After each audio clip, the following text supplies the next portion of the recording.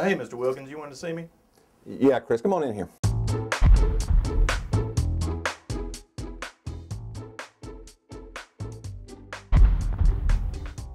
You're probably wondering why I called you down here, but there's been some concern about your job performance as one of our recruiters. How so? Well, for starters, you've hired fewer employees than any of the other recruiters we have here. And none of the people you've hired have actually made it beyond 90 days.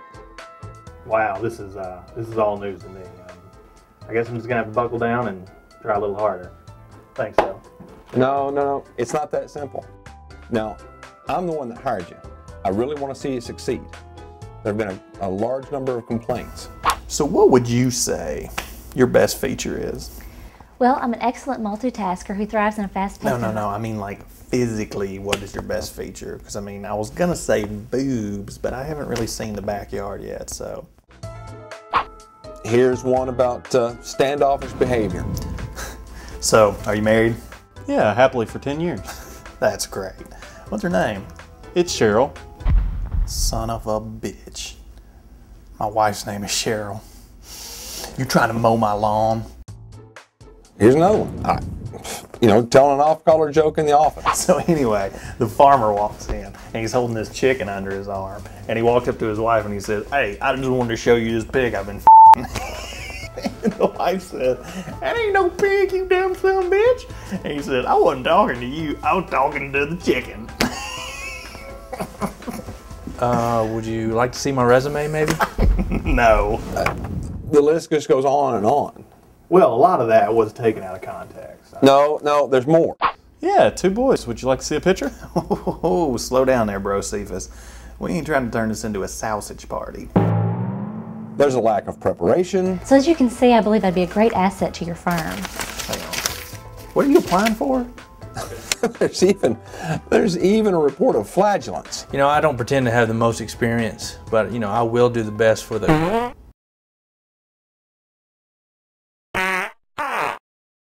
Wow, that's really embarrassing for you. Me?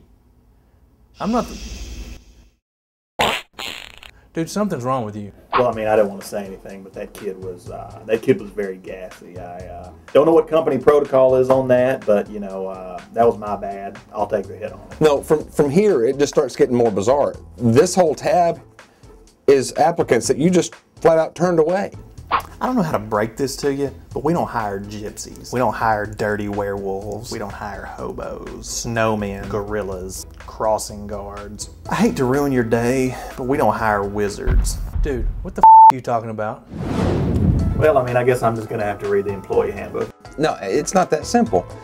The most disturbing are the ones that relate to your consumption of alcohol while at work. Now that is just not true. Tell me how your previous experience in a corporate setting better prepares you to deal with our clients and stockholders. You really want to know? No, man, I'm just with you. Oh, I had too many Boilermakers at lunch.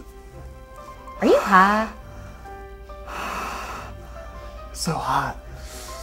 Why is it so hot in here? Leave me alone, stomach.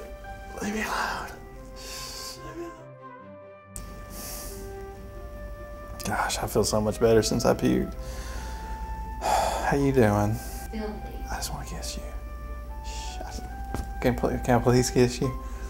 You are filthy. I'm just kidding. I'm kidding. Why are you getting so mad? I'm so kidding. Do you like my car? Needless to say, there's only so much that the company can put up with. And unless you've got something else to say, today is just going to have to be your last day here.